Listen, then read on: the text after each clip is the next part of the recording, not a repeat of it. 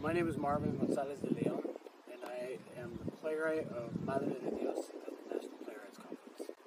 First started writing it at the end of 2020.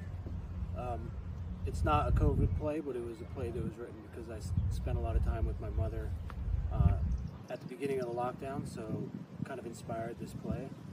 And from there, it went on to be workshopped at a number of different places, including Page 73, the Playwrights Center, and Roundhouse Theater. So there's been a lot of different variations of this play, a lot of different drafts it's gone through. That's been the journey with it, and hopefully we can get into a place where it really feels like it's ready to go into the rehearsal room. I'm inspired by a couple things, two things. I think one of it was just wanting to write a play that I felt sort of reflected what it was like living in a first-generation Mexican-American household. And part of that is the way that Spanish and English engage with each other. So I really wanted to write a play that accurately reflected that. I wanted to write something that felt like me taking my shot at writing an American family drama, just from the perspective of a Mexican-American household, to really just say a Mexican-American household, a bilingual household like that, is just as American as any other household. So this is a very personal play to me.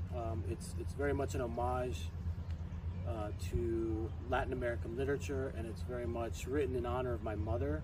I want people to take away, there's all different types of ways that families can operate, all different ways that families can be comprised, and the languages they can speak within the household. But I hope that people are really seeing themselves, even people who aren't necessarily bilingual, people who don't speak Spanish, are seeing a reflection of themselves and their families in the way that even when families get messy and there's walls put up between members of the household, when the household is full of love and when that love is real, there's not really any barriers. My primary artistic influence on this is not theatrical. It's actually a Mexican novelist named Juan Rulfo. And his novel Pedro Páramo is just continuously one of the main influences on my writing in general. The best parts about it, I think, are just being in a place that is imbued with a ton of history, specifically how that history relates to the American theater. Being in this beautiful environment, but I think that the main thing is just being in a cohort of other playwrights, some of whom I had met before, some of whom I knew reputationally, but I really think that this sort of camaraderie between the playwrights in our little cottage has been the most rewarding part about this so far. When you're sort of breaking into the theater as a playwright, there's a lot of questioning whether you belong someplace, or you get a little bit of that imposter syndrome thing going on.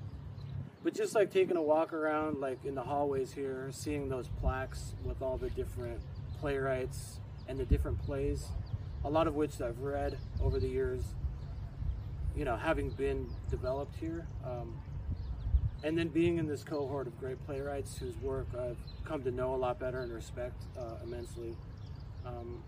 Yeah, it's affirming in that way, where you feel you're not an outsider just sort of sneaking in the back door, that you're in fact an invited guest, and that you're a big invited part of the American theater. So yeah, it's been really affirming in that way. I'm working with a new director, and I'm working with a few different actors who I've never worked with. So I think that the main thing is for me, the room is always a very collaborative space. And so I think having a fresh perspective on it, because it's a really talented team that we've assembled, but having some fresh perspective on the play itself, I think is actually going to be very helpful. That might be more helpful than if I was working with directors that I've worked with on this piece before and a full cast that I've worked with. I'm really excited to, hop into the room with a new group of talented artists to see if they can pull something out of the out of this play that I haven't seen before, and maybe make it better in that way. I've always had a clear idea of what the very end of this play is going to be, but there's a big last scene at the end. So my goal, like very specifically, is to really just tighten that up and figure out the shape of that scene, so that by the time we get to the very end of the play, which I know will be a very moving ending, that ending makes sense, and that it feels earned, and that it feels like inevitable and also surprising. I think that like there's something about the history that just is imbued in this space and in this property, in this, you know, this campus that we're all a part of.